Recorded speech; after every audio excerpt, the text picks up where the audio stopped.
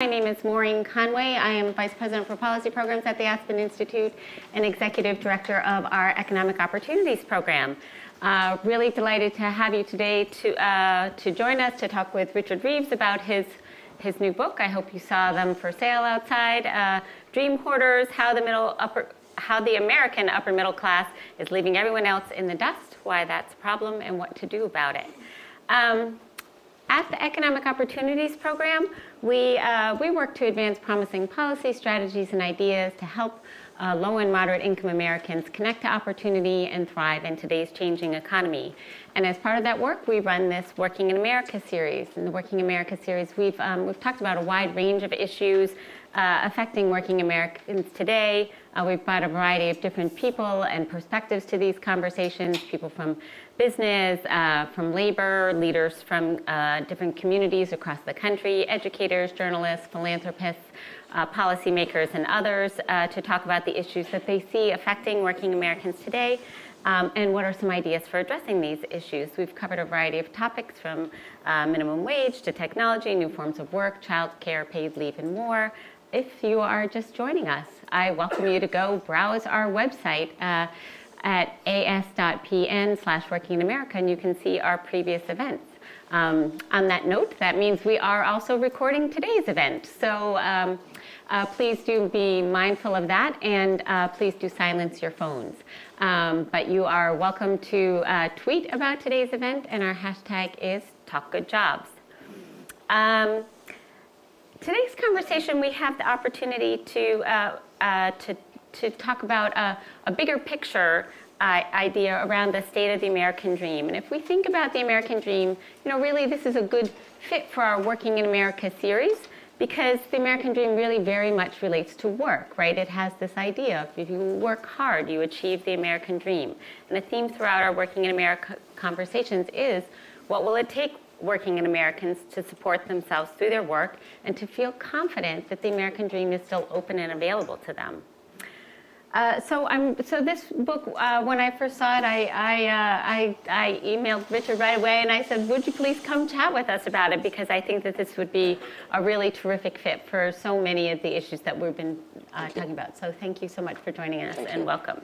And just one more note of thanks before I start. I do also want to thank our funders for this Working in America series. We're so grateful to the Prudential Foundation, to the Ford Foundation, to the Walmart Foundation, and to the Surdina Foundation, who are great thought partners and supporters of our work here, and we could not do this without them.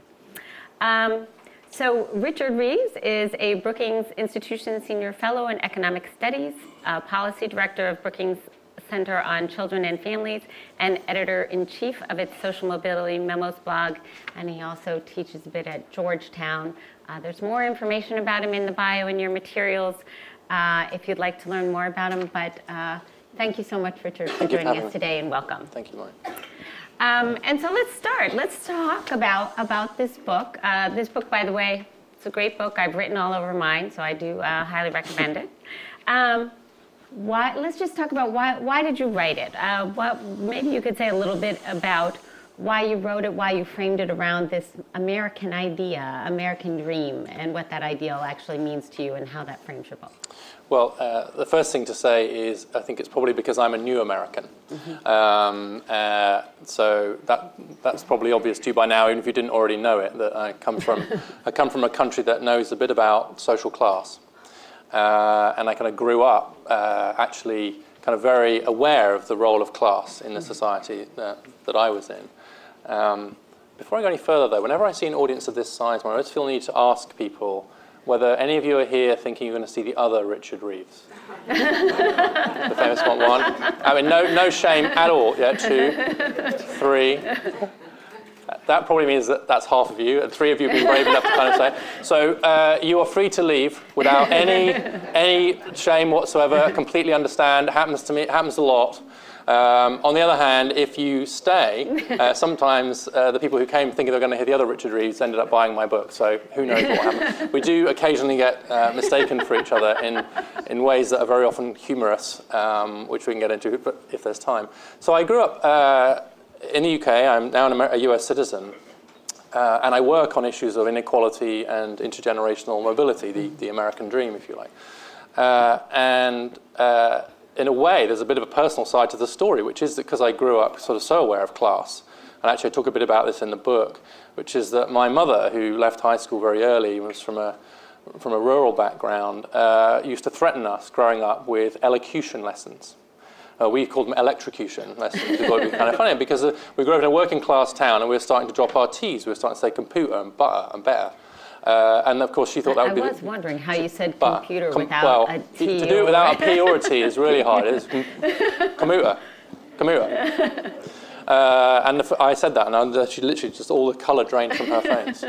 And she also, she didn't actually then do that, but she was very concerned about it. Went to a very ordinary high school, an ordinary town. She wanted us to be able to rise, and thought that how we spoke or what fork we used would get in the way, or whether we could dance. So she made us go to ballroom dancing lessons.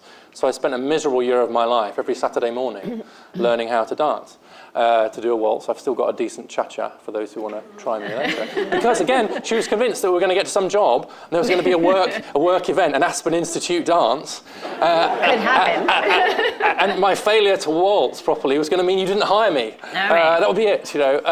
I'll let Walter know you can show up at our dances. I was just at home last weekend. I was in the UK, and the Observer published an extract of my book, which mentioned the ballroom dancing thing. And my mother said, "I never made you go to ballroom dancing lessons." I said, "Yes, you did. I vividly remember it." No, I didn't. So we ended up rummaging through the boxes in my old bedroom to find the certificates for level 1 waltz or whatever. So I had the evidence that she did in fact do it. And I spent my whole life trying to escape from that. In my policy work, and a lot of the work I did kind of in government and out in think tanks, was really kind of against the rigidities of a class-bound society, a society where we know too much about where you're going to end up, given where you started from. And then moving to the US and kind of discovering both through my research but also through my kind of personal observations that actually the class system in the US operates, in my view, every bit as efficiently as the one in the UK, in many ways more efficiently, more ruthlessly efficiently, and especially at the top, and especially when it comes to protecting the status of the upper middle class, those at the top of society. But it does so under a veneer of classlessness. So unlike the UK that's saturated in class consciousness, we're constantly calibrating people's class position. Here there's this kind of sense of it's a meritocracy, it's classless, you know. And then I look at the zoning, the way you zone your neighbourhoods, the way you fund schools, the way school admissions works, the way the tax subsidies work, and then I look at the perpetuation at the top. That looks like a class society to me. That looks like a society where social class is doing kind of a lot of work. And then there was a kind of particular moment, which we may get onto, when President Obama tried to take away one of our precious tax breaks. And that was the light bulb moment for me. It's like, okay, I have to write about these people, and by these people I meant me, and almost everybody that I know. Right. So you are an American now. Yeah. You are a citizen, and so maybe you now also call yourself middle class. Or upper middle class. I appreciated that you gave us the more palatable upper middle class designation than, although your headline writer outed us as rich. Rich. Yeah. In the New York Times. Yeah. But talk about, I mean, you know, you sort of framed this in the book a little bit as really it's not just about the top 1%, right? There's so many people who are in fact rich or upper middle class, who aren't really cognizant of their advantages. So talk a little bit about how you see, you know, what is it that you see in your research that sort of shows you these class divides, and just characterize a little bit, you know, sort of what you see in the data about what these class divides look like and how they've emerged over time. So obviously, class is a very malleable concept, and as you've said, you know, people in the US, most people define themselves as middle class, which makes it kind of even a harder concept to grasp, which is why I think upper middle class is a better way to think about it, because it kind of breaks out the sort of group at the top 15 or 20% at the top. It's not just about economics, it's about education, it's about family, it's about all kinds of things. But just to focus on income for a moment, my reading of economic trends. And when I say my reading of economic trends, I mean my reading of Gary Burtless's reading of economic trends or other colleagues' reading of it, is that really the actions towards the top, so there hasn't been much any increase in income inequality in the bottom 80% in the last 30, 40 years. So the kind of the shape of the income, so it looks broadly similar today for the bottom 80 as it did before. But then you start to see this pulling away happening the top quintile, top 20%. And then, of course, as you get more towards the top, then you can see that it gets stronger. The elastic stretches kind of even more. But if you're looking for a point at which, say, from about 1980 onwards, when we did see this increase in economic inequality, where in the distribution does it take place? And it's not just at the 99th percentile. So it's not just a we are the 99% story. You can point to the top 1% and see this huge stratospheric gains. Usually you have to change the left-hand axis on your chart, of course, which makes it look even more dramatic. That's certainly true, although there's quite a lot of movement in and out of that top 1%, of course. It's not a fixed group like any of these. None of these groups are fixed. But also, actually, the top fifth have done pretty well. So they may not have done as well as the top 1%, but if you're looking for a kind of group, where's the line between the people that have kind of been doing progressively better? It is, I think, much broader than the top 1%. It's not to say there isn't an issue with the top 1%. I mean, I've been criticised for being exculpatory of the top 1%, and that's not the case if you read the book. I think there's a lot that we can do to tax the top 1% more, and so on. And I'm very worried about the influence of money in politics, although it wasn't my subject. But I think that it's just too easy to only look up. I think it's too easy for someone on the 95th percentile, someone who's on 250,000 a year or income, whatever, to just say, yeah, but I'm not rich. It's those people up there that are rich. And I think I quote this statistic in the book, that a third of the people on one of the Occupy Wall Street marches had six-figure earnings. And so what that means is you've got a bunch of people who are, by any kind of reasonable definition of the income distribution, doing pretty well, and I think increasingly well over time, but have been convinced one way or the other that actually it's just the rich that are the problem, and they are never rich themselves. And in a way, that's an abdication, because then that allows them to just constantly say, yes, we should tax the rich more, but I'm not rich. And that just keeps happening all the way up the distribution. And I think that to the extent that we've tried that as a political strategy, it hasn't really worked.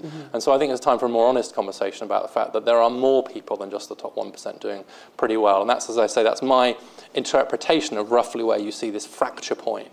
Opening up in the income distribution. So 1980 around is roughly where you characterize the fracture point happening. And just say, I mean, we can probably debate this, and people do debate this forever, right, why this happened. But maybe just say a couple of things that sort of stick out for you as to why that's the point, or what was going on that we start to see this divide then. Sure, and again, I'm always conscious as I look around the room that there are other people in the audience who study this more closely than I do. But the sort of shorthand that I use in the book is wages and wives. And what I mean by that is that the increase in earnings inequality is a big part of the story around the increase in income inequality. Most people still get most of their income through earnings. And so if you see this kind of increase in the earnings distribution, which we do with those at the top, particularly those with college educations, so doing quite well and pulling away, that's obviously almost inevitably going to have an effect on the household income distribution. But then the wives' point is that we now see, with the massive expansion in women's education and with rising earnings for women, still not on a par with men, but nonetheless significantly higher than they were 30, 40 years ago. What we then you can see is it's just not just one college graduate in a household, but it's two. Partly through a process that's very unromantically labelled assortative mating by sociologists, which is the tendency of people to marry people like themselves. And so you kind of put all those factors together, which is you've now got women as well as men who are kind of college educated and earning well, and an increase in earnings inequality, put them together. And I think that accounts for a significant amount of the increase in income inequality. Yeah, well, at least you didn't say we were utility maximizing in our dating. So I didn't. Could have been worse. Could have been even worse. Yeah, people have said that, but I didn't. So you call this dream hoarding, and I think one of the things, on this sort of family structure thing, I think one of the things that you also sort of usefully do in the book is you distinguish between this idea of dream hoarding and good parenting. Yeah. And I think that sort of the way that we, I think that this is an important distinction to sort of paint the picture up a little bit as we get into sort of the what we why do we have this problem? What are good behaviors and what Yes. are maybe less good behaviors? Yeah, I mean, it's one of the things that I've struggled most with in the book and in my thinking about this generally, which is where is that line between wanting to do the best for your kids and wanting people to want to do the best for their kids and to be rewarded and praised for doing so, and a point at which you're using your position, your economic or social or political position, to, in a sense, rig the contest in your kids' favour. And so it's one thing to want your kids to do well in the contest by helping them prepare well for it. It's another to just leave nothing to try and start rigging it. So an analogy that I use, because someone told me you have to use sporting metaphors in the US, has to have sporting metaphor. I don't know if that's true in this room, but I kind of contrast a parent, say a father, for the purpose of the argument, a father who helps his daughter to get on the softball team by practicing every night with her after work, throwing the ball at her. There's probably a better word for it than that. But so I'm not fully American yet, but pitching. Don't look at me. I mix my sports metaphors. Anyway. And so as a result, she gets really good at catching or whatever, and gets on the team. All right, gets on the team. Thank you, playing catch. Thank you. Easier than I thought. Thank you. Playing catch, gets on the team, and you'd say, great, good parenting, invested in it, lots of skills, etc. Gets on the team fair and square. Then you get another parent that gives the coach $100. And says, okay, here's $100, can you get my daughter on the team? As a result of which she gets on the team, even though she's not really good enough to get on the team. We have a hugely different moral response to those two stories, don't we? Very good for the first, bad for the second. Why? Because that's not fair. Because they've used their economic position, but the parent's given something up in both cases, time in the first place, money in the second place. They've wanted the good outcome for their kids, which is to get on the baseball team. But actually what you think is, no, because the parents who can't bribe their thing, or think it's wrong to bribe their way into it. So it's a extreme example, but it's a way to have a thought experiment about the fact that there is a line. There is, just because a line's difficult to draw about when good parenting blurs into opportunity hoarding, doesn't mean that the line doesn't exist. And that line is in different places, at different times, in different societies. So we know it can move. And in particular, the social norms around certain kinds of behavior, like the bribing one. There are societies where people would say, it's fine, if you've got $100, that's okay, right? Not here, now, right. But maybe it was here, maybe it will be okay here in 50 years or whatever. Maybe your kid having a head start getting into a college because you went there through legacy preferences, that was okay in the UK in the early 20th century. It's definitely not now. It's still okay here, even though it wasn't okay here in the 19th century. So you see how these kind of the social norms about what's acceptable does change. And I'm just trying to get us to just personally, as much as politically, just think really hard about where those lines are and at what point we stop. Yeah, and one of the things I was thinking about with what changes those norms is, back to sort of what we were talking about earlier in terms of the widening divides, right? So if you think about sort of being a parent and, raising your kids to be the best kids they can be and hopefully going out and getting a job that will, earn a good living, and there's a shrinking set of jobs that actually earn a good living, and so now if I fall, that fall is so much further, right? I think, maybe that moves the incentive structure to think about, well, when I'm trading off my bribing the coach versus my child will never have have an opportunity in life, right? Like maybe I feel okay about bribing because my first responsibility is to take care of my kids. Yeah. So how do we think about, sort of the incentive structure that these widening rungs sets up, and how should that? It's a great question. I think this point about incentives is an important one, and it's one of the ways I think that income inequality relates itself to these kinds of these sorts of mechanisms. Because if you do have growing income inequality, and in particular in the US between the top and the middle, then it looks like a long way down. If you also have a society where money really matters a lot for access to healthcare and education and so on, then the costs of having less money are obviously higher. And so if you're a parent, as I am, and you're looking at it, and you're at the top, it doesn't look great down there for your kids. And so if you think that, if you come to fear the fall, I mean, no one's going to be in favour of downward mobility. Maybe we'll get onto that. It's a spectacularly unpopular idea, although I'm in favour of it, as I say in the book. I just haven't decided which kid yet. I think I know. You know who you are.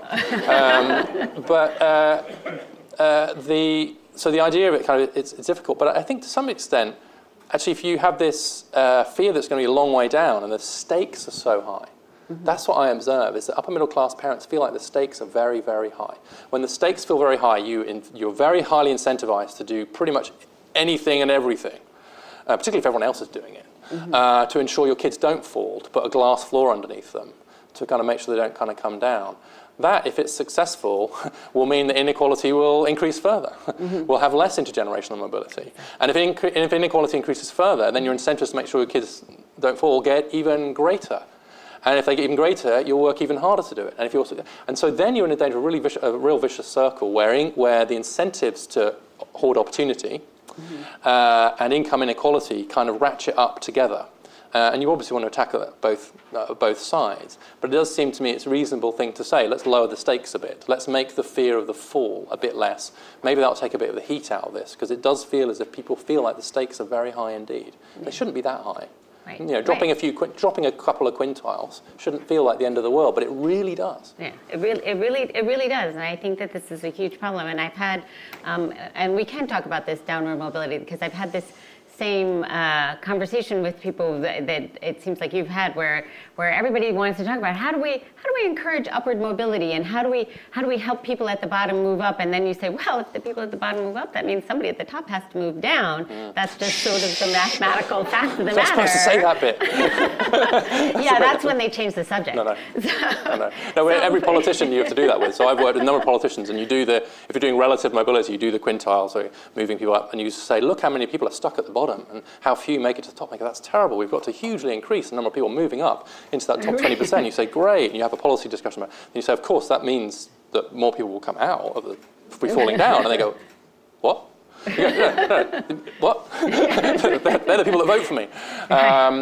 So from a relative point of view, that's true. Of course, if you've got more absolute mobility, if people are getting better off more generally, that lowers the stakes around it, because even if you fall in relative terms, you're still doing pretty well by comparison to your parents, and you're creating more room at the top. I think given current growth trajectory, I'm not confident we're going to get huge absolute mobility in the next few years. But it is a necessary fact that a kind of a healthy society that has movement will have to see movement in both directions. And then the question is, if there isn't as much downward mobility as you might like in order to see more upward mobility, then look at why it's happening. And if it's happening through means that are perfectly fair and honourable, then that's one thing. If you start to think that some of it's the result of systemic and structural inequalities and some rigging of the system in favour of those kids, then that's a different story. So I want to, before I turn to some of my other topics, I do want to sort of ask you to think about this question of, essentially kind of pull it together a little bit about why is this a problem for all of us, right? Not just, right, why is this dream hoarding a problem, not just for the people who can't access the dream because we're hoarding it, but why is it really kind of a problem for all of us, kind of looking to our future economy and society? Well, I mean, I can give you the sort of standard answer and then the honest answer if you want. I mean, the standard answer is it's in all our benefit to have a more mobile society, lots of upward mobility. We'll get more economic dynamism because there'll be more people incentivized to grow, and we'll have entrepreneurs at the top and so on. And in the long run, that will benefit even those of us at the top. Because even if we don't do quite as well in the short run, in the long run, we're part of a more successful economy. Well, okay. That might all be true, and it's what everyone tends to say. The more honest answer is that I'm not sure that some of the things I think we should be doing are necessarily in the self-interest of the upper middle class at the top. I think they can quite plausibly say, things look pretty good for us, actually, and we'll keep all our tax breaks, and we'll keep it in our neighbourhoods, and we don't like it out there. And it's not clear to them, to us, that necessarily giving more up and helping the bottom 80% is in my interest, actually. So, yes, we can make the standard arguments, but I think at some point you've got to start saying, look, actually, this is partly about expecting people to do things that are not necessarily immediately in their own self-interest. For the greater good, because it's the right thing to do, or maybe because they're afraid of their kids falling, right? So maybe it comes back to this point about risk. If you have more risk, you'll do that. But actually, I think the conversation needs to move on now to a bit more an honest one, which is, look, rather than doing this usual thing, it'll benefit us all everyone's going to be better off, it's win, win, win, win, win, is to kind of say, you know what, it doesn't always work like that. Sometimes social change does require some people to give up a little bit, to lose a little bit, and right now that's us. Yeah, and is there also a timing thing, right? So we can hang on to our advantages for a while, but is that really sustainable? Well, I don't know. I mean, you know, what is it? President Obama said his administration was the only thing standing between, he said to Wall Street, you and the pitchforks. And so there is an argument that, you know, at some point, you know, some of the basic economic and social and political infrastructure of a society won't be sustainable with those levels of inequality, and that will be bad for all of us. And the pitchforks, a lot of people think that they're going to be wielding the pitchforks. They might actually be on the sharp end of them. You know, the "we are the 99% thing" might not turn out to be as true as they think. And interesting, I think a lot of the anger you see now that's propelled some of the populism recently, it tends not to be at the rich, actually. It tends to be at the kind of professional, upper middle class, you know, folk. That's where my interpretation. It's drawing on other people's work, of course, is that, you know, it's a kind of quite a class-based thing against kind of that particular group, rather than necessarily the rich as such, who still, in some ways, are still unhelpfully reified by by Americans. Yeah. So let's get into a little bit of some of the things you talk about, as both kind of where this happens and where we might make improvements in our systems. And one is sort of around human capital development, right? And when I say human capital development, probably most people think education, but you also, we will definitely get into education and back to some of the issues you've already touched on. But the other thing you also talk about is health, right? And parents, of course, play a big role in keeping their children healthy, and being able to be healthy is important in terms of being able to be a productive, contributing member of society. And yet we're seeing some of these divides influence health as well. And so can you say a little bit about sort of how we're divided not only in economic terms but in health terms, and maybe offer some ideas on how should we think about our health policy questions maybe a little differently than we do? I think we think about them too individually, like health is a consumer good. But anyway. So I'm not sure I'll be able to. I don't feel confident enough probably to answer the policy questions of it, again, given my limits. But I think that the health inequalities we see are both symptom and cause of some of these kind of class inequalities that we see. And again, work that Barry Bosworth and Gary actually have done on life expectancy is very real. I think life expectancy is a really good kind of way of looking at what's happening. And you do see increased inequality by class. Income background, for life expectancy. People living kind of much longer. That has huge implications, of course, for the progressivity of the social security system and all kinds of other things. It changes the equilibrium if that carries on. That's a good sort of symptom. But you also see that because health is a form of human capital, and Guru Gary Becker about that, those of us who are in the upper middle class and have kind of kids invest quite heavily in our health. And it makes sense to do that because actually all the investments we're making in other forms of human capital, like education, really make most sense if you think you're going to live a long time or you're going to be healthy enough to enjoy the fruits of it. You know? And so actually it makes perfect sense. Even if you don't have an education, you probably still want to live a long time. But anyway. Yeah, but if you're just being, I didn't say utility maximizing before, but it is actually, you know, it is true that, you know, in terms of the return you're going to get on your investment in yourself, in terms of being healthier, then that's going to be higher for someone who's higher earning and who's living longer. Whereas if your earnings are much lower anyway, then actually, to this extent, the incentives around health are kind of lower. I do think it comes back to the risk point, and I said I'm not going to get into policy because the US is bonkers on healthcare policy, as is the UK, by the way, but from completely different ends of the spectrum. You know, God forbid you touch the National Health Service in the UK. It doesn't matter how right-wing you are. Thatcher couldn't touch it, basically. But here he's got the opposite problem. But I do think that this risk thing, right? Where's the risk? How at risk am I of not having healthcare coverage? How at risk are my kids of not having healthcare coverage? And to the extent that the risk profile also follows class lines, I think that does have implications for health policy. And I'm very interested in issues of risk around education and health and so on. And the way that actually those of us who are in a position to can actually insulate ourselves and our kids pretty well from a lot of risks. It's not that we don't have those risks, we do. But boy, can we insure ourselves against them in one way or another. Whereas others are kind of genuinely afraid. And you now see you're worried about the risk of going to college. People are really worried about health insurance. I think I used to believe you could tell everything about America from the movie Jerry Maguire.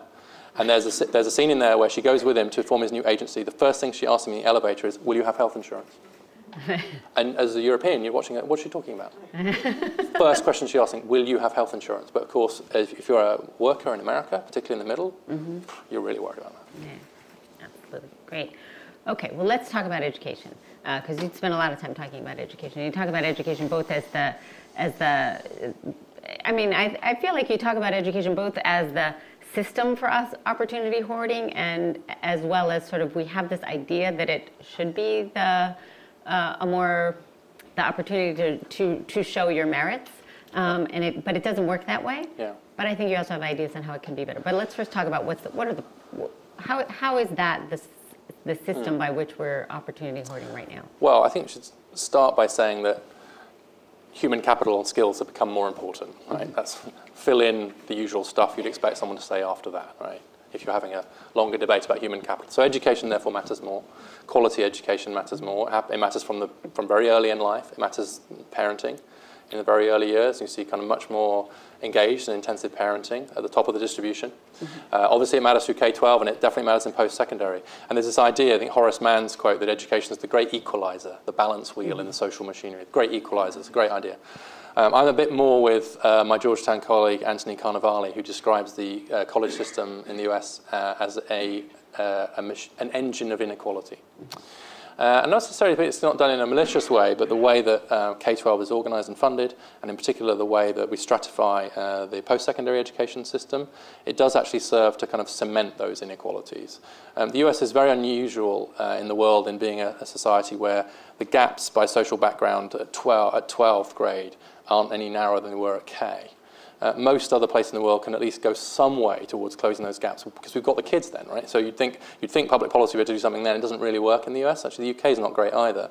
It comes out pretty much the same way as it went in. And then the post-secondary system takes the inequality that it's given and magnifies it because of the kind of way that there's a sorting. So 4-year selective colleges, 70% of the kids are from the top 20%.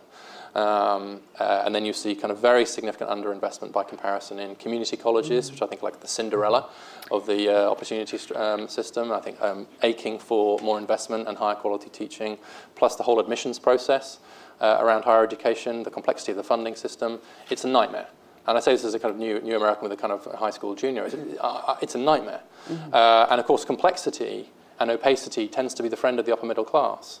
It tends to be the friend of those with the education and resources to understand the complexity and navigate their way through it. So if you kind of get to understand that the ACT is better than SAT for that school there, and if you play that sport and you apply there and you do that, and it's like 8-dimensional chess, this college admissions process in the US, right? And so if you know how to play it, you can really play with it. But for people who don't have those resources, they're looking at this system that's just bewildering, and you end up just going to the local place because that's where everyone else goes. And you end up with huge undermatching problems. So the very complexity of the higher education system in the US is a problem, even before we get to the way it's financed and the subsidies that go through various tax breaks to very rich private institutions. I think that money would be much better spent on helping develop the human capital of those in the bottom 80% rather than the top 20%. I could ask you many questions about this. But I'm just going to start with one, because you've talked about it so much, which is legacy admissions. I mean, shouldn't they just be against the law? And do you think that there's a legal challenge that has any shot at that? There was a legal challenge, but it was a terrible challenge. It was by someone who probably wouldn't have got in anyway. Outstay, it was very complex. There are legal scholars who really think a decent challenge would work. And there have been isolated cases. I think it was Texas A&M had to get rid of theirs on race grounds, actually. Because in practice, legacy preferences have significant racial consequences. You have to think about it for 2 seconds to think why that would be the case. And so there are various arguments about it. Georgetown has the obvious example. Georgetown's a very good example. Yeah, Georgetown's now trying to correct that with the thing with the slaves that built the college. But it's very interesting, this, because it's quite a trivial issue in a way. And people like to say to me, well, that won't really change very much. It's not like a poor kid suddenly get that place, or that person denied it. So it seems like it's quite trivial and symbolic. Well, in that case, if it really doesn't matter much, why not get rid of it? It seems to me you could turn the triviality objection on its head. And it seems to be it's like a tip of the iceberg issue. It's a bit like a system that's not even pretending to be meritocratic. if you're allowing a hereditary principle to operate in your admissions process, then it seems to me that all bets are off in terms of everything else. It's very hard to persuade people that their early admissions criteria, or the way they do or merit aid, or the tax subsidies are unfair if they still think that legacy preferences are okay. So it seems to me that if we can't at least agree that that's not a good idea, then lots of the other kind of much deeper reforms that are needed will be much harder to achieve. And candidly, also as a new American, it's a national embarrassment to have a hereditary principle operating in college. I mean, it really is. And people hate me for saying it, and it doesn't matter if you're liberal or right. Then this really gets people upset. I've discovered. This makes maybe even more unpopular than some of the other things I say. But I'm just like, really? Are we really going to say that that's okay? Because it should just go. Just go. So to what degree does that, I mean, because I think about that, and I think about the schools that have legacy preferences, and I think about getting an education at those schools, and sure, they have a very high quality education, but they have a lot more than that, right? I mean, they have their networks, they have their alumni networks, and the other thing that you talk about, and it's so interesting, is sort of how, because I hadn't really thought that much about it before, but how people are so attached, like almost this tribal attachment to their alma mater and where they went to school, and I mean, is that part of it, and is that, and also surfacing that, is that part of what we should understand about the ways in which our education system is sort of perpetuating the divides rather than being a more American? Yeah, I think that's certainly one of the criticisms that I had, and I actually toned down the section on legacy preferences as a result of colleagues reading it.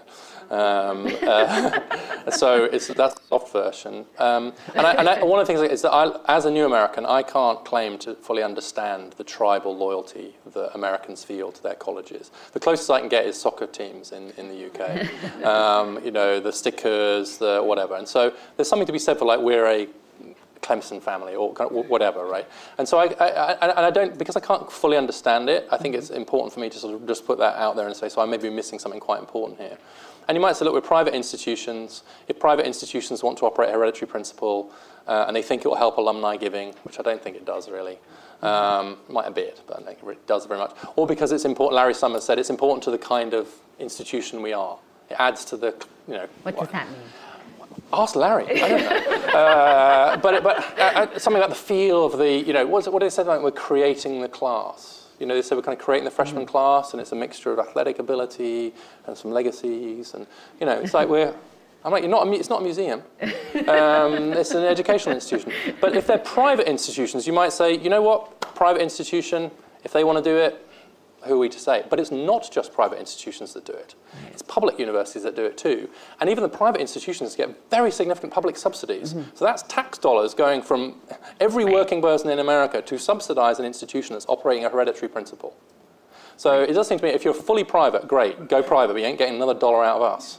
Right now, we've got a situation where we're subsidizing them to do it. So at the very least, let's stop encouraging them. Yeah. Okay, great.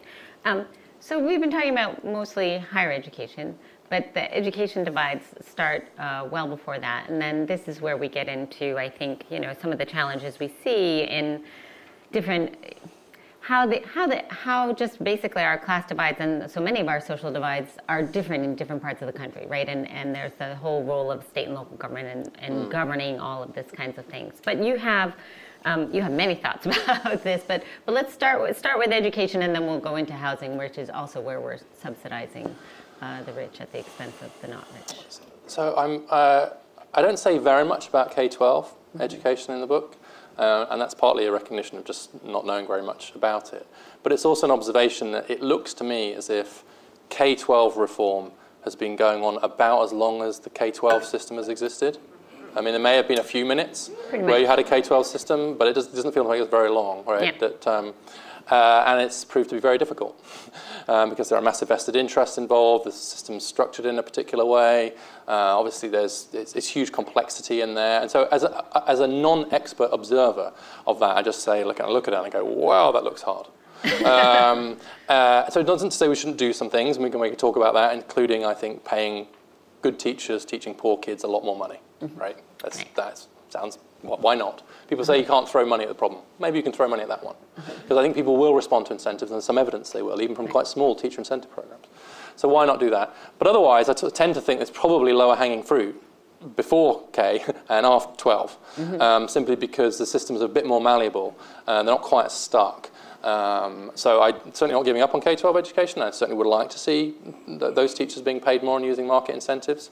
I'm not against more choice if that does break the system. You know, I think obviously that's a very controversial issue right now with the new administration. But my view is I look at so people say, oh, choice will create lots of inequality. And I say, well, what about now? You know, the counterfactual is pretty bad. So if we had this wonderfully egalitarian system now, then I might feel differently about messing with it. But it's not a very egalitarian system right now. And so maybe some disruption around some aspects of choice and more market-based things will do a better job of it. I'm agnostic about that. I just want to do things that will try to disrupt the equilibrium we have right now, whereby my kids in a public high school get great quality teachers because of where the school is. And we know that quality teachers are the single most important thing. So, you know, you'll notice I haven't come up with any particularly specific policy ideas, but that's because I'm just not expert enough to do so. Well, the policy idea I wanted to actually connect it to that you do talk a lot about in the book is zoning, because most people choose their schools by where they buy their homes. And so how do you think about ways we could rethink sort of where people are able to live in terms of giving them access to more egalitarian schools? Yeah, so they choose the school or how. You know, it's interesting the way you frame it. Of course, what people do is they say, I want it to be in that. I mean, that neighborhood. It's what people do. It's what I did. I was living in the district until I was going to have kids, and then I moved out to a different school system. So. Yes, everyone. Sorry everyone for people does it. in the district. Everyone does it. Ooh, yeah. Now we'll get a lot of questions about that. And Maureen will now take questions. Yeah, that's why we always. That's why we have to be very careful about which stones we throw in this space, right? Because we do want our kids to do well, and we don't tend to treat our own children as social policy interventions, and I think that that's generally quite right as a kind of parent.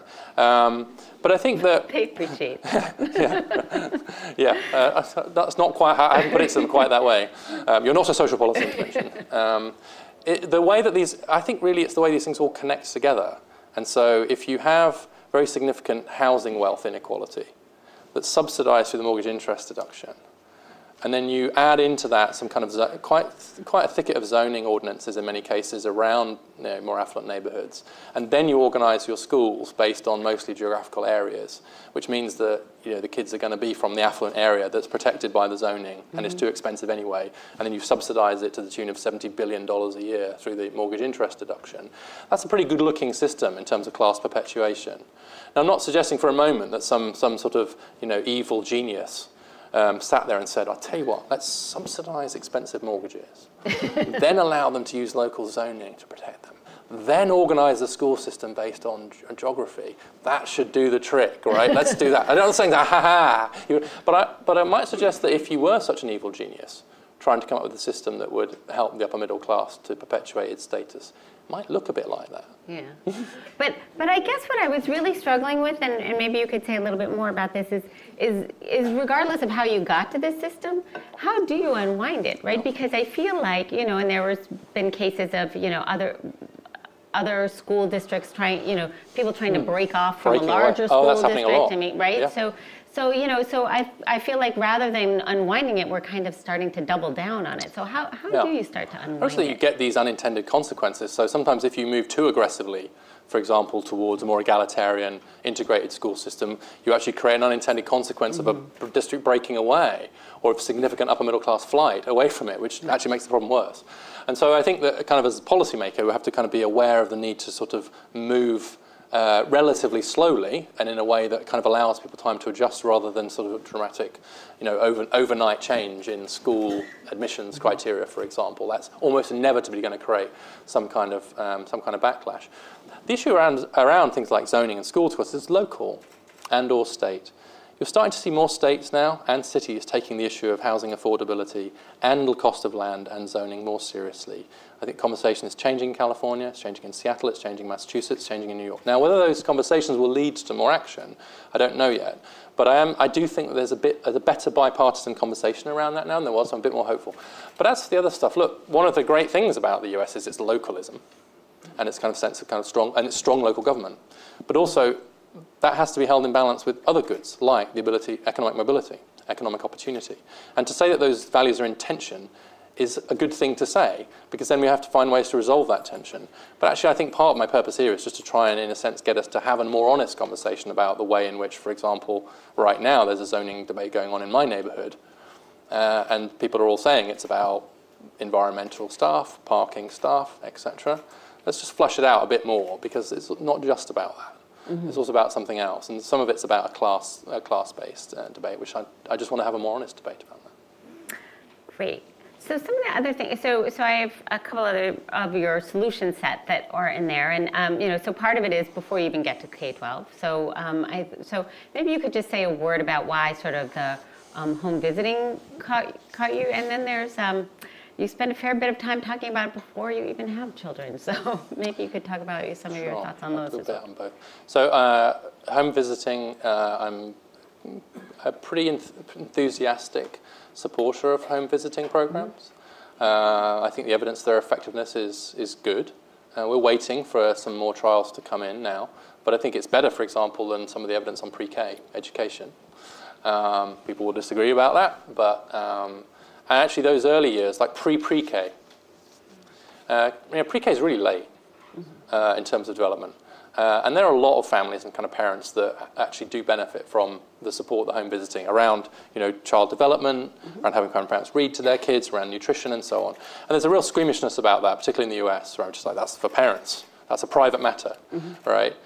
Nothing to do with you and this whole idea of Uncle Sam telling you to give your kids more broccoli or whatever. And so I understand that squeamishness, but on the other hand, the people who lose out from that squeamishness tend to be the kids who are in lower income communities and families, and that seems to me to be too high a price to pay to avoid our own discomfort about the conversation. So I think the reauthorization for federal support for home visiting comes up next year. It got bipartisan support last time through the congressional reauthorization. Let's see what happens. I think it's a kind of test of the new Congress, but it seems to me that it's very evidence-based. It's I could talk at great length. I think it's a good example of federal policy making. It's very decentralized, etc. And why not? And because you mentioned in your book that you had home visiting when you had your kids in the UK. It's universal in the UK. I didn't know that. Everybody gets a health visitor. It's back to social norms, right? It's the norm. Is that your new parents and the health visitors are pretending to weigh the baby. They're actually chatting to you about how you're getting on. We discovered years ago that actually weighing the baby was pointless. The health visitor can tell immediately if there's a nourishment issue. They don't need to weigh the baby. But you have a baby and you have these charts that you kind of fill out, and it's what percentile you're on. It's nonsense. It's really complete. It's a waste of their time. But the health visitor, so the government wanted to get rid of it. They wanted to say, let's stop weighing the babies. And the health visitors all said, no. That's part of the ritual of it. And while we're doing it, we're saying we're weighing a baby, and then we say, and how are you getting on? How's the breastfeeding going? How's dad doing with it? How's the sleep? How's the whatever? Just chatting, and it actually just brought out a lot. It brought out a lot of issues, and it's standard. Everybody has a health visitor come to them, and I think I say in the book, I saw them as visiting angels. I'd burst into tears when they arrived. You weren't sleeping, huh? I was so exhausted. Thank God you're here. But there's a different culture in the US, and then the other one is unintended pregnancy. Which I do talk about at some length, and that's because I work with Isabel Sawhill, who has a whole book on this. And I basically strongly endorse Bell's views on this, which are that access to effective, safe contraception is a very important part of the story of economic opportunity. They tend to be treated as separate things. We talk about economic opportunity as one thing, and then all the yucky stuff about family health and sex and all that, and bodies are over there for other people to deal with. We'll do the quintiles, you do the yucky stuff. And of course, it's a very, very difficult issue politically and normatively, and particularly in the history of race in the US. It's an incredibly sensitive issue. But nonetheless, the evidence that there are these huge class gaps in the ability to access effective contraception and in rates of unintended pregnancy and unintended births, and the implications of that for the economic security and prospects of the mother, the father, and the child are overwhelming. And so it feels to me this is a space where the US is a laggard internationally. You've got the best smartphones in the world, but some of the worst contraception availability of contraception in the world. That sort of feels like, again, that should be a space we should make more progress. However, it doesn't look like that's the way things are going. Yeah. I'm going to ask you one more question, and then I'm going to come to all of you. We've got a great room here, and I'm sure there's a ton of questions out here. But on this question of race, and I mean, you do sort of touch on it in your book, and It's certainly something that we in this country have struggled with quite a bit. And you know, I just was wondering if you could just say a word or two about sort of both the role you see race has having played in terms of the divides we have right now, and also if there's anything that you know is sort of what you would think of as the forward look as ideas going forward. That's great. So this book is about class almost exclusively, not about race. I mentioned it slightly. I have done quite a bit of work on race, and particularly in the context of economic mobility. You can't not do quite a bit of work on race, because particularly the mobility patterns for African Americans are so very different to other Americans that you actually can't understand what's happening without looking at what's happening to black mobility rates. In this context, though, I actually think that in some ways we need to find a way to have a conversation about class and race, and the way that they overlap. I won't say intersect, because that gets people upset. But there is something. What's true about the intersectionality debate is that kind of you do need to be able to think about both at the same time. I will say that some of the institutions that are now operating, I think, in a way to perpetuate class inequality have their roots in racist policies. So we talked a lot about housing and zoning. The legacy of the deliberate exclusion of black Americans in particular from housing wealth is massive to this day. And now it's not so explicitly racist. Now it's used in a way that has massive income and class consequences, and therefore race. Same with legacy preferences. No US college had legacy preferences at the beginning of the 20th century. They introduced them because so many Jewish students were getting into the Ivy Leagues. And so as a series of measures to try and stop so many Jews from getting in, the Ivy Leagues introduced legacy preferences, which at a stroke massively cut the numbers, because none of them had parents that had been there. It's actually a brilliant move if you think about it. And then here we are. Now, none of them use it now in an explicitly anti-Semitic way, but it operates to have these kind of class. So I think actually the way that the stories of race and class, both in terms of the institution, really matter. The last thing I'll say is that the upper middle class is overwhelmingly white. It is less white than it was 40 years ago. I'm now talking about the top 20% of the income distribution. Less white than it was because it's a bit more Asian. There hasn't been a significant increase in the number of black Americans or Hispanic Americans. Perhaps it's too early for Hispanic Americans because we've seen big immigration into that top 20%. But actually, by comparison to the general population, the upper middle class is whiter than it was because the population's become more diverse. And that's an age effect, and there's lots going on there and so on. But we have the story, I think, is we haven't seen really, in the last 40 years, a significant increase in the number of black Americans in that top 20%. Some, and people will talk about them, but actually there hasn't been very much movement up there. It remains overwhelmingly white and now a bit Asian. Great. So now I get to bring all of you into the conversation. We do have a couple of people with microphones, so if people could just raise their hands if they have questions, and we have some questions down here, down in the front. And I see that there is a woman in the back behind the pole, but I do see you, so great, yes. Thanks. I'm Peggy Orchowski. I'm a congressional correspondent for the Hispanic Outlook on Higher Education. I'm doing a little article on your book. So I found it interesting that you said that you did not see any, there was something about difference between race and opportunity hoarding.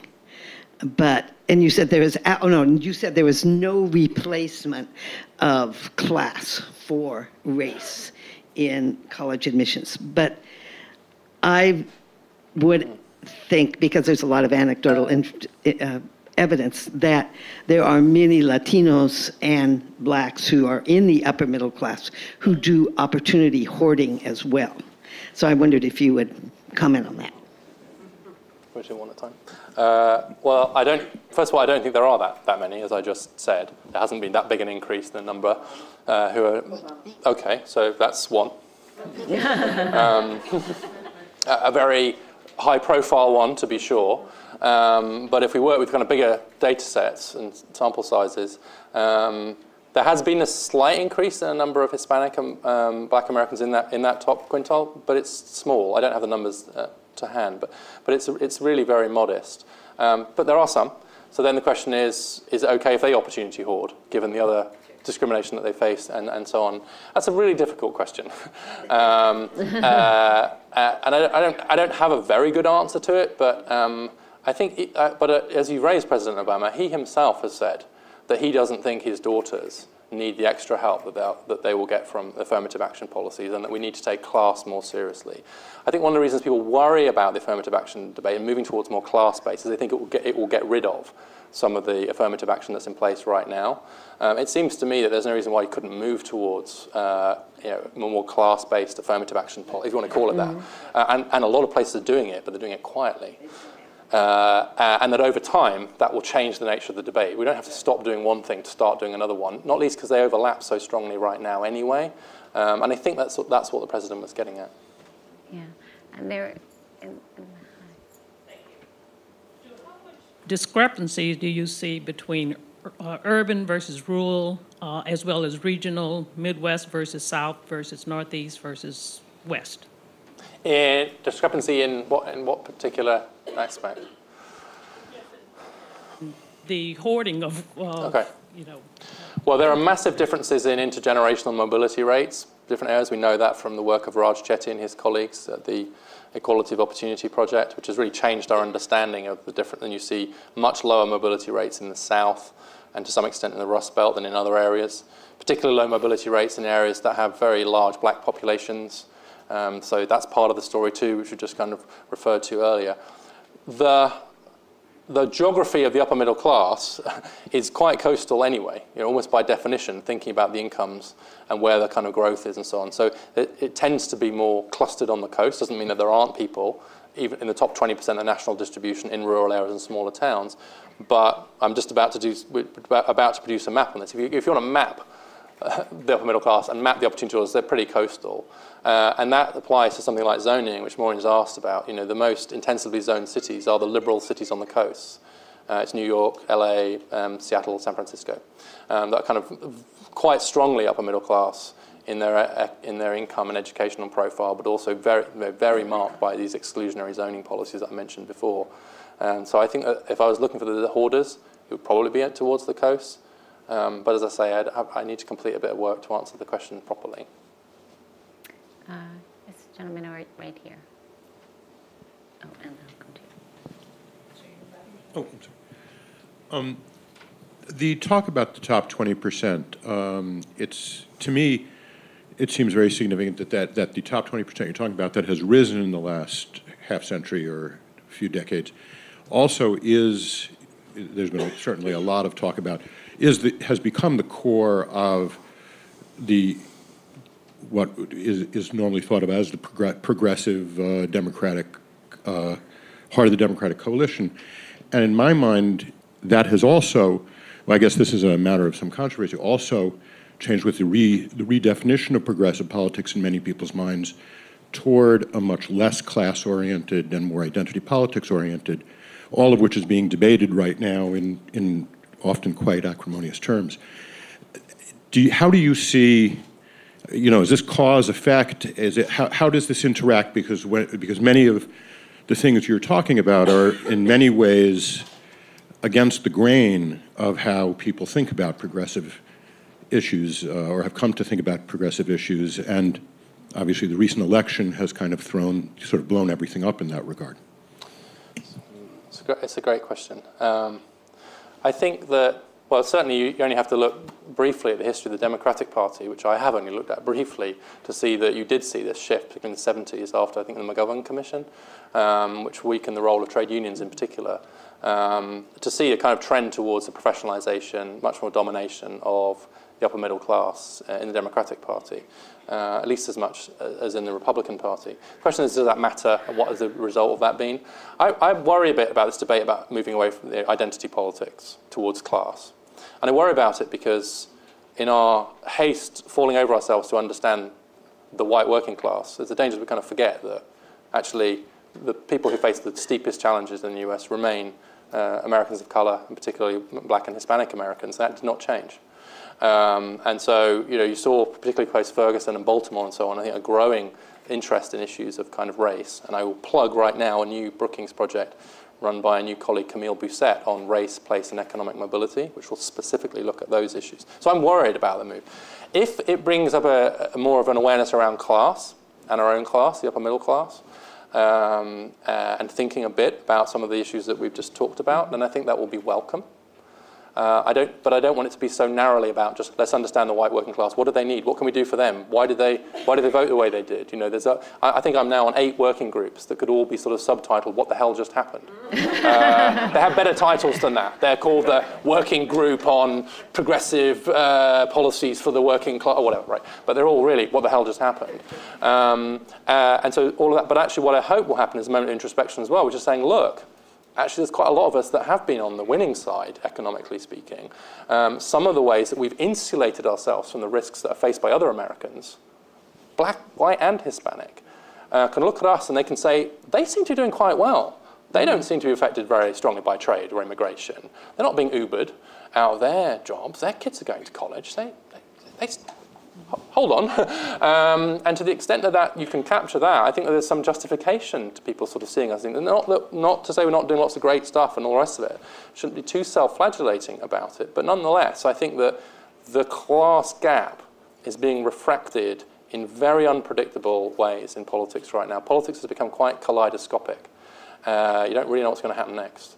But I do think that the class debate, if it's held in that broader way, which includes us in it, and it's not just what can we do for the white working class, then that would be welcome, as long as it doesn't mean all that identity politics stuff about race didn't work, because we have stubborn, structural, deep problems around racial inequality in the US. But I want to pick up on one of the threads in this about work, right? Because I think that we've also had, you know, since the 70s, 80s, this sense of, like, to get a good job, you have to go to college, right? And you have to go to a 4-year college, and you have to get the kind of job that requires a 4-year college, which is actually not very many of our jobs. Yeah. So, and we haven't really sort of maintained the same sense of value about the kinds of work that many, many people do and will do in their careers in terms of caregiving work and food service work and other kinds of work. So talk about that a little bit, sort of the not valuing the work that the working class traditionally did. I'm very torn about this.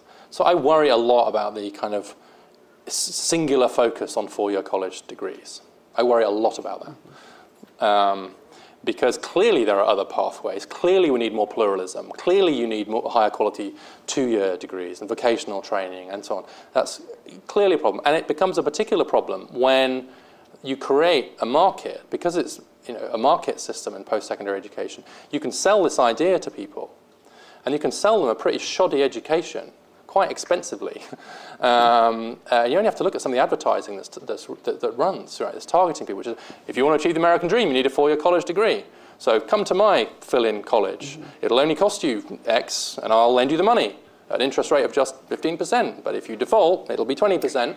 And by the way, it's a pretty useless degree anyway, right. But you know you need it. And so you've got actually potential for a new subprime market, where you sell an element of the American dream. In this case, college education, it was a house. And in a way that's quite predatory in some cases, and you really stuff people over rather than just getting a good quality 2-year vocational degree. However, my fear about this is, if I don't want to take any of the gas off all the efforts to open up 4-year colleges and selective 4-year colleges to a broader group of people. And so my fear, and I can't remember who always does this, it says, when we talk about vocational degrees, community college, how many of us are talking about our own kids? Right? Hands up, who's that? Is that, you know, and actually what we're very often doing is we're talking about other people's kids. So when we say college isn't for everyone, what we mean is college isn't for your kids. Of course it's still for my kids. You think I'm crazy? I've looked at the charts. And so I do worry a bit about that second round effect from it. So I'm all in on high quality vocational and alternative routes and so on. But I don't want that to become inadvertently a way in which we just further bifurcate the market. So if we can do that without taking any of the pressure off the 4-year system to open their doors, great. My fear is that it'll be like, yeah, college for our kids, vocational for your kids. I just worry a bit about that. Okay. I'm going to go over here, and then back over here. So I'm very confused about whether this 20% is a fixed line, or in fact, you can get, you know, the goal would be on, at least even on the part of the 20%, to have the top 30, the top 40, and I think it's sort of reflected in, I think the last person's point, that is, I was a Sanders delegate, but it seemed to me that a lot of people who were Sanders delegates, especially the older people, were in that 20%. And what did we want? We want single payer. And in fact, if you look at the 9 or the 10 most highly educated congressional districts, they're all Democratic, and arguably we'd be much better off if we allowed Trump to pursue his really attack poor people and stuff like that. Yeah. So the top 20% broke for Clinton in the election in a break from the historical trend. So historical trend is among the top 20%, it usually is roughly breaks, roughly 50-50 Democrat-Republican. It broke more Democrat according to the national election study. So I think that supports your point, which is that actually there are a number of people in the upper middle class who are pretty liberal, who are willing to vote for policies that would redistribute, that would actually, on the face of it, hurt some of themselves. There aren't enough of them. We need more of them, for sure. And they control the kind of persuasive infrastructure around think tanks and journalism and so on. But the only thing I would say is that some of those, so the liberal upper middle class people, I think I don't want to assume this, but may include some people we've talked about, they see inequality as a very distant issue. It will be solved by government, just voting for the right government once every 4 years or every 2 years. And to that extent, they sometimes subcontract their liberalism to quite distant institutions and to occasional elections. I think where conservatives are sometimes right about this is actually in day-to-day life, and it's in kind of sometimes sort of less glamorous, but actually in some ways more important battles, like how integrated is your school? What's happening to your own neighborhood? How does your organization hire its interns, et cetera, much less glamorous. But actually just doing that work in day-to-day life in my quite almost community organizer type way is actually where they're not so good. And so to put it at its sharpest, I sometimes fear that upper middle class liberals in America do just vote the right way, feel pretty good about themselves, and then don't do very much else. And that's not good enough anymore, because we need to change social norms, we need to change the political environment. We need a culture change that precedes any political change, which precedes any policy change. And that culture change will be led by precisely those people, but it won't be led by them doing it every 4 years. It will be led by the way they're conducting themselves, as Cohen says, in the thick of everyday life. So that would be my challenge back to them. Maybe being unfair to many of them, but that would be my challenge to them. Great. Ray? Hi. I'm a Latino who's not consciously opportunity hoarding. But I will say I worked very, very hard to become a member of the detached, clueless coastal elite. It wasn't easy getting in. Millions of American kids go to schools that are funded by their parents' real estate taxes. And every time a member of the class that you're writing about in your book says, oh, more money for education, money doesn't matter, these are people who often tax themselves formidably to send their kids to Mamaroneck High in Westchester and New Trier in northern Cook County, and Oak Park River Forest in Cook County as well, and schools in Northern Virginia and places like Falls Church. So if money didn't really matter, they wouldn't have a lab where you could split the atom in the basement of their high school chemistry area. But I think revealingly, every time you try to introduce a statewide formula to equalize those levels, it's dubbed a Robin Hood law because you're robbing from the rich to give to the poor. Obviously, rich people already have convinced themselves that money does matter in education. It just doesn't matter in those other kids' educations, apparently. So many years ago, Gary Burtless, sitting 3 to your left, edited a book called Does Money Matter? In education. How long ago was that, Gary? 20 years ago. So it's a long-standing debate. But I think you're sort of the force of your argument being, if it doesn't matter, why? If it really didn't matter, why are you spending so much?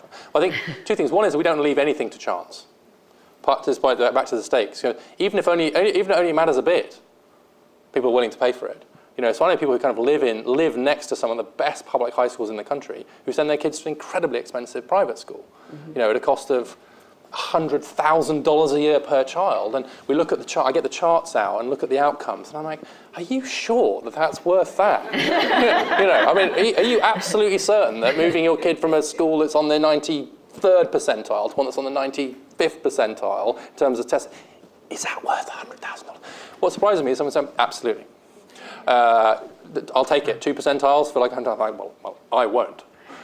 Sorry, kids. But the question, I think, like, why does money matter and where does it matter? I think that's the better conversation. And I think it kind of matters if it allows you to attract quality teachers. We know that the quality of the person in front of the class and the work that they're doing is like, that's almost so obvious at Harley needs to say. It's hugely significant. And so if money is part of it, I don't know if money is much of the issue there about attracting those teachers. I think it's other issues around those schools. If it's around some of the peripatetic supports that enable you to get into college more easily, for example, so counselling services. It really strikes me private schools seem to have bigger counselling departments than my kid's school has math department. And that's because the counsellors know the colleges, they get on the phone to them, they advise them, they help them, even if the parents don't. They navigate the complexity for those kids. And they're able to pick up the phone. And so then I know what you're paying for. Because that might be the difference in your kid getting into that college and that college, which again, people will pay almost anything for because the stakes are so high. So if it's through those sorts of services, but we need to break it down and say kind of where does the money matter if we're to make any progress. But I agree with you about the politics of this. As soon as you start trying to equalise it, the problem we've got now is we've got the federal money, which is going, it's supposed to be extra money for poor kids. All it actually does is try to equalise. And I think that he's now a non-resident, but Arnie Duncan was very strong on that, which is just the idea of this money is to give poor kids more, but all it does is plug the gap because of the funding gaps that you've just referred to. Yeah, and the off-book funding gaps make it even worse. Well, the CAP just had a great report on PTA funding, which I talk a bit about in the book. Yeah. Yes. You've conflated income with class, but how do you separate out a technical knowledge worker like a nurse anesthetist versus a liberal arts knowledge worker like a college professor?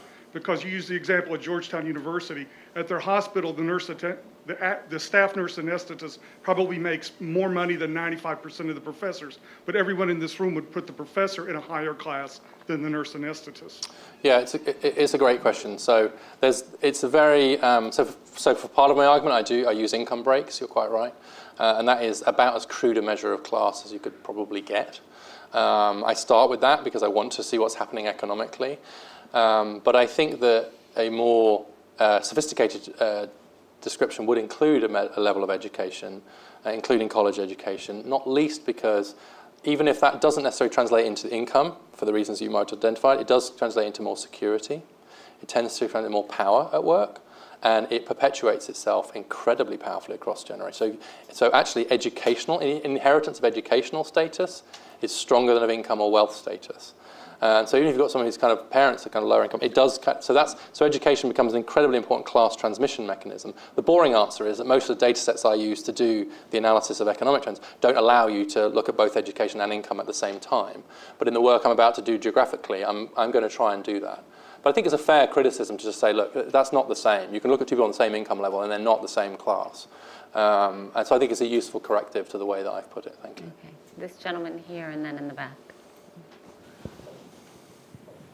Richard, Josh Zoomburn from the Wall Street Journal. I was wondering if you could discuss an alternate approach that's been taken to this issue, which is the one by Stephen Rose, where he defines the upper middle class based off reaching an income level. So he's done work where he defines it as people earning over $100,000 on an inflation-adjusted basis, which allows for the possibility that the upper middle class can grow and shrink over time. And he finds that the upper middle class has gotten a lot larger over the past 30 years, grown by something like 50%. And so I'm curious if you think that a lot of these issues, you often kind of present them as very zero-sum, but if in fact the upper middle class is expanding significantly, does it cast a lot of these issues in a different light in terms of whether or not they're a hoarding behavior? Could they actually be, behaviors that have allowed the middle class to grow? I'm curious why you think your approach is right, and Stephen's, which has very different conclusions and takeaways, is the wrong way to look at the issue. So I would not say that Stephen's approach is the wrong way. That's for sure. It's a different way. And then you could have asked about the way that Pew do it, which is different again, which is based around the median. So it's a certain percentage distance from the median, and you get different results again. So I think as long as you're clear what your definition is and why that's your definition, that's okay. The reason that I take top 20%, which is necessarily zero sum, is because of a moral claim that a fair society is one in which you have quite high levels of relative mobility. So I would trade less growth in the size of the upper middle class defined as Steve does for more mobility. He would go the other way. He'd say, look, I'm not really worried if people are moving up and down. I just want more people doing well. I think the problem with his approach, there are many problems with my approach, some of which you've just articulated and you have in your writing too. The problem with his approach is that it's hard then to see the line between a society getting more affluent and a society that's kind of you're seeing high levels of absolute mobility and just kind of general economic growth, which other things equal tend to increase the size of the upper middle class if you've defined it by a particular income cutoff. So if you say that's the line, as your society gets richer, more and more people are going to be on the other side of that line, well, that's an almost arithmetic result of economic growth. Which doesn't say it isn't important, it's just to say it's answering a different question. And it might have quite important policy significance. It might start to, then you might just double down on kind of what are the motors of growth and not worry so much about my stuff, right, about moving up and down. You're just like, how do we just get the engine of growth going more? Because that will increase the size of the upper middle class as Stephen defines it. So I don't think one is wrong or right, but what I like about Stephen is he's very clear that that's why he defines it that way. I define it differently, and it matters because it might mean that at the margins you would go for slightly different policy solutions, particularly when it comes to, for example, growth versus distribution. I think Steve's would lead you to a much more growth-oriented approach. What I like about his approach is it allows you to look at certain cities, and my colleagues at Metro have just done this now. You can see the shrinking middle class. But the question is, why is the middle class shrinking, right? By his definition, it can be shrinking because a lot more people become upper middle class, right? Mm-hmm. Yay, most people will say, good, right? Or in other cities, the middle class is shrinking because more people are becoming working class. And so you can have two cities with exactly the same shrinkage of their middle class for almost completely the opposite reason. One of which is they're in real doo-doo. The factory closed and everyone's poor now. So they've fallen out in the middle class. And the other one because, hey, the tech company opened and everyone's upper middle class now. And so you do need to add that nuance to that approach because you need to figure out why that's happened. The advantage of my approach is it's always fixed, right? You can only ever fit a fifth of the population in the top 20%. That doesn't change. Great. I'm going to take a few questions. So I'm going to go 1, 2, 3. And did I see one on this? And then we'll wrap up. Will you remember them? Mark. Will you help me to remember them? I will help you to remember them. I haven't got a pen and paper. Mark Popovich with the Aspen Institute. Appreciate the discussion and pulling out the social norms and how they need to be addressed. I was wondering about one aspect of that, which is norms within the business community. I mean, if you look at the percentage of GDP over the last couple of decades that goes to profits to business, it's gone up 4%. The percentage of GDP that's gone to pay to workers has gone down by 4%. Different people justify that for different reasons, but certainly the asset owning class is the top 20%. It's concentrated there, so they benefited from that, and most of it has gone. So part of that is about policy decisions and changes in the economy. Part of that is changing norms in the business community as this social compact has shifted risk off of businesses onto workers. So have you thought about that and thought about prescriptions for addressing that as part of this issue? Okay, so we're going to hold declining labor share of income and business norms, and I'm right here. Yeah, there. Hi, Ryan Bandari. I'm an economic policy advisor at Third Way. I was wondering if I could just give you a comment about intergenerational mobility and income inequality and get your thoughts on it. And that is that my suspicion would be that much of the upper middle class, liberal, elite group of people would be, kind of building on what the gentleman over there who worked for Sanders said earlier, that they would be willing to pay more in taxes for things like TANF and food stamps and maybe even more subsidized health care. But then if you were to flip it and go over and start asking them about, zoning laws and will you ease up these zoning laws to let more poor children into your schools that your children go to, or give up some other advantage through SAT tutoring or whatever it might be, they would be very, taken aback by it. And I'm curious your thoughts on that, and almost if we would prefer as a society the flip side, would be more willing to open up opportunity even if they're less willing to give up more money. So that seems like a question about sort of support for general transfers, but kind of a prevalent NIMBYism, I think. And then there was one more, I think, over here.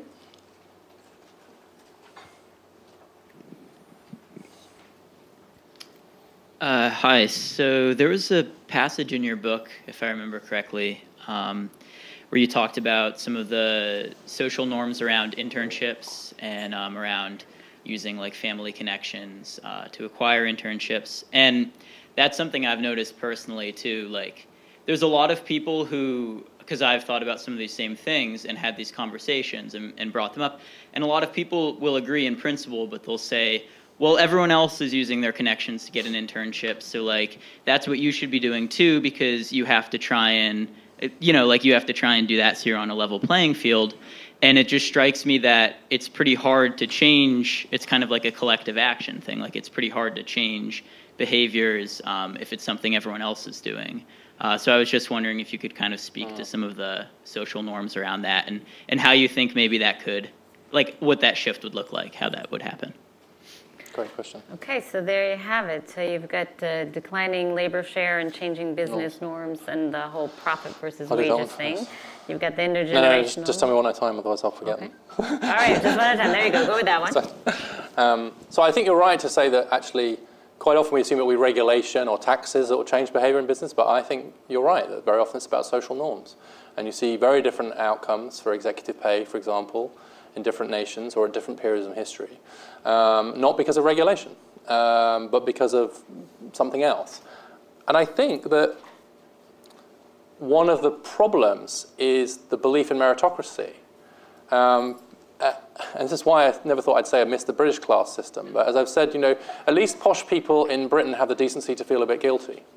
And that's there's a bit of a serious statement behind that, which is like, actually, you know, you're posh. That's why you're running the company, right? Partly because you're posh, or you've had these advantages. Okay, and so that kind of acts as a bit of a braking mechanism on then just hoovering up all the rewards for yourself. Whereas if you're in a society where you've convinced yourself, and you've convinced yourself individually and as a society, that your success can only be the result of your own brilliance and diligence, and that you deserve everything you get because of how awesome you are, then why not hoover it all up? And frankly, if the other people down there aren't doing as well, well, perhaps they're not as awesome as you are. So they don't deserve as much anyway. And so Michael Young warned about this in his book, The Rise of the Meritocracy, when he coined the term, which came to the US, and boy, did it flourish over here. His book was a warning about what would happen to a society that came to believe in meritocracy. And one of the things that would happen is that people at the top would start hoovering up more of the rewards because, hey, they deserve it. And that they would start to feel more and more hard-hearted about the other people because it's like, well, you're just not very good. And so I think that this part of the challenge of changing social norms is to challenge this idea that's so dear to Americans and which I love about America, which is the sense that everyone can make it and we live in a meritocracy. It would be lovely if it was true. And I kind of don't want to give up on it. But on the other hand, I think it's doing a lot of damage now to our political culture. And the second one? The second one was there's relative support for taxes to, you know, sort of taxes to help the poor people, but we don't actually want to let them in our neighborhood. So I think, I mean, to some extent, I'd sort of refer to my earlier answer about the difference between distant inequality fighting and, you know, in the thick of it, in the thick of everyday life inequality fighting. And I do think that liberals in the US need to get better at the daily, in the thick of it, kind of inequality fighting, which will lead, I hope, to more support for the other policies, rather than to put it, you know, more bluntly than I intended, but kind of check the box every 4 years, liberalism. I'd be happy to pay higher taxes. My candidate didn't win. Anyway, back to dinner. You know, and so I'm being unfair, but I do see a bit of that, and I think it's important we call ourselves out. But the other question was about the link between inequality and social mobility, and we nearly went the whole way without talking about the Great Gatsby curve. And the link between income inequality and mobility. My fear, actually, is that less mobility might lead to more income inequality. Because if there's less mobility, and I feel like my kids are less at risk, I've got a glass floor underneath them, which even if they fall, not going to fall too far, my support for redistribution might decline. that will increase income inequality. Now, it's hard. I'm trying to find ways to look at that. But it might not be that inequality causes immobility. It might be that immobility changes incentives, which then result in less equality. So, Your last one was internships, family connections, and do we have a collective action problem to get ourselves out of the internship We do. It's a rat general. I think it's true of the others. It's true of some of the other things we do as well, which you get a lot of. Well, everyone's doing it. Okay, you have an equilibrium where everyone's doing it. And in an equilibrium where everyone's doing it, it feels hard not to do it. But on the other hand, how do equilibria change? If everyone continues to do it because everyone's doing it, then everyone will keep doing it. And so it's a difficult thing. Some people need to stop doing it and start making a noise about it. And that will shift norms. That does shift norms. Internships 3 and 5, graduating seniors have done them. They are handed out very often on grace and favor basis. They are, to quote Charles Murray, affirmative action for the rich. You might not agree with everything Charles Murray said, but that I do agree with. And Charles is on the back of my book. He was kind enough to blurb it. But I think that's true, that there is this kind of problem with these informal labour market institutions. One of the hardest conversations I had was with my son, asking me if I would get him an internship at my publisher, to which the answer was no. Now, you might think, what a terrible parent. But on the other hand, I know where my line is. I know that actually I will help him to be better educated, whatever, and I went down the same way. If I get a funder who calls me at Brookings to see if I'll sort out an internship, God forbid this would happen, by the way, internship, I say no. And you can gradually kind of shift norms around that a little bit. But it will take some people to just stop doing it and make a little bit of a noise around it. Because in the end, same with legacy preferences, same with some of the other things we do, same with zoning. In the end, the argument that it's okay for me to do it even though it's bad because everyone's doing it is the moral reasoning of a 6th grader. If my kid comes home to me and says, I cheated in math, but everyone was cheating in math, do I say, well, as long as everyone's cheating, that's fine? I don't do that. And actually, as adults, I think we should try and live by the same standards. If you think something is an unfair and egregious practice, we think it should stop. Let's stop waiting for the collective action problem to solve itself and start trying to solve it one person at a time. And with that, join me in thanking Richard Reeves.